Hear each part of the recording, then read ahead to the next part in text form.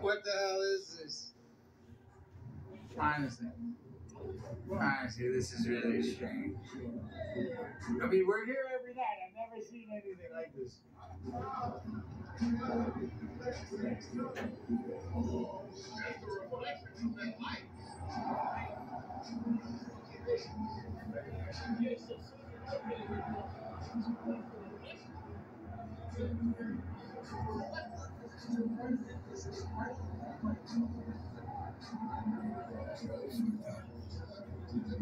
That's really fucking strange. And, it's the strangest thing I've ever seen.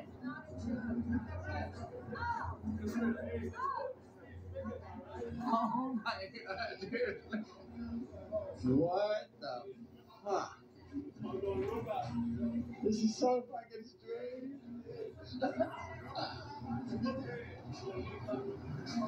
You, what do you think it is? Fucking UFO!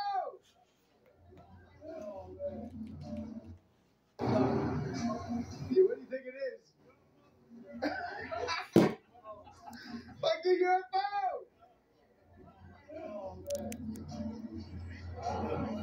It is.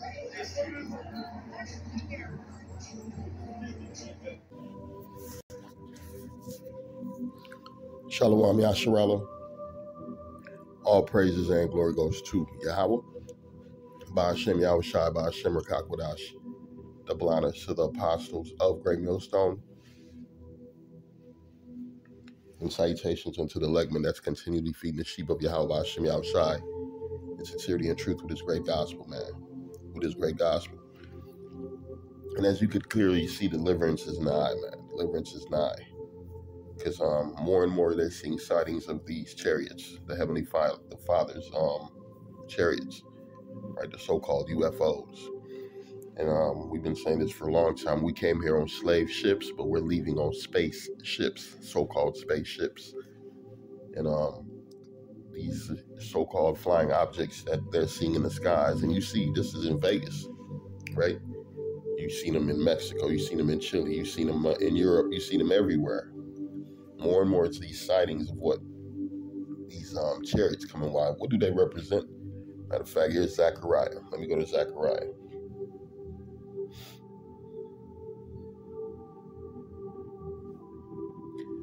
I'm going to read the book of Zechariah 5:1. It reads, Then I turned, and I lifted up mine eyes and looked, and behold, a flying roll. And he said unto me, What seest thou? And I answered, I see a flying roll. The length thereof is 20 cubits, and the breadth thereof 10 cubits. Then said he unto me, This is the curse that goeth forth over the face of the whole earth. For everyone that stealeth shall be cut off. See, this is a sign of destruction. This is a representation of a sign of destruction for who? Everyone that stealeth.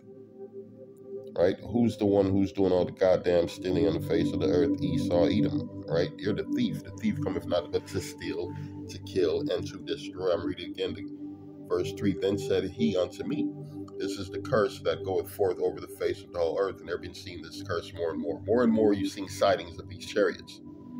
More and more you're seeing sightings of these chariots. And guess what? It is not a good thing for Babylon the Great. It is not a good thing for Babylon the Great. It's not a good thing for Esau, Edom.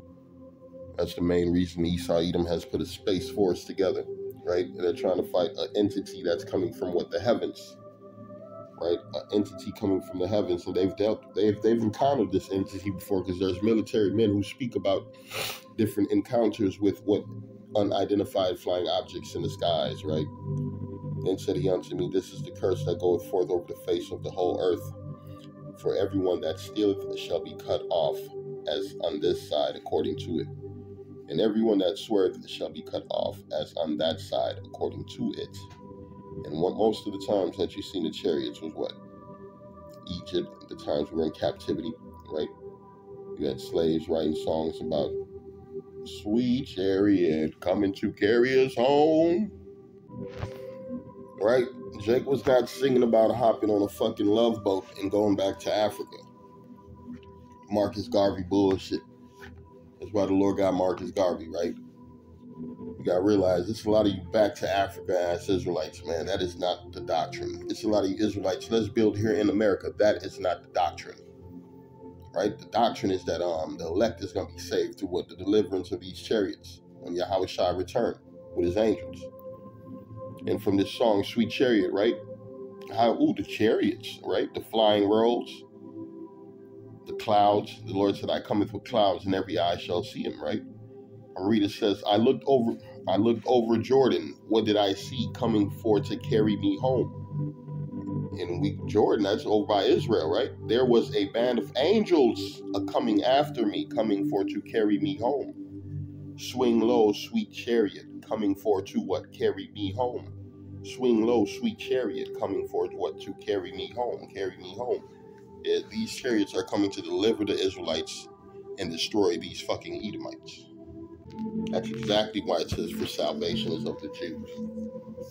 The Lord is coming to save Israelites from what the hands of their enemies, man. And our enemies are seeing more and more of these flying objects in the skies, right? Back to Zechariah 5:3. Then said he unto me, this is a curse that go forth over the face of the whole earth. For everyone that stealeth shall be cut off as on this side according to it. And everyone that sweareth shall be cut off as on that side according to it. I will bring it forth, saith the Lord of hosts, and it shall enter into where? The house of the thief. Yeah, the main place you're seeing a lot of chariots is here in Babylon the Great, America. In America. Who's the main people seeing chariots most of the time? Edomites. You Edomites, you so-called white people, you so-called Caucasians, you so-called Anglo-Saxons, right? That is a bad sign, man. That is a bad sign. You keep seeing these chariots because they're for your destruction. They're not for your deliverance, right?